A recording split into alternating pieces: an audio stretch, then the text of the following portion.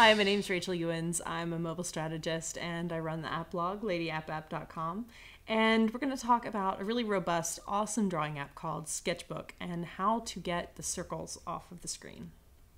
So SketchBook is a really robust app, but consequently it's got a lot of features that can confuse some people. So I want to talk about a couple of the different circles that you might see on the screen and how to deal with them.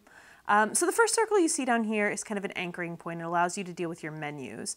You can't really get rid of it. So some of the other circles you might see are when you tap that, you have the brush control. So in different directions it controls your brush width and other fine-tuned features you can use. So to get rid of that, you're actually going to click the small circle again. Another circle that you might see is the palm rejection circle.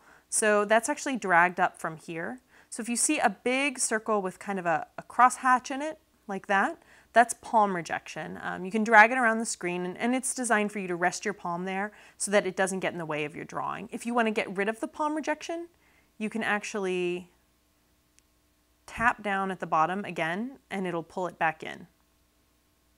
So those are some of the circles that you might see. You might see the palm rejection and you might see the brush controls, but both of them can basically be controlled by the bottom area of your screen. So hopefully that helped you get your circles gone from SketchBook and opened up your drawing space.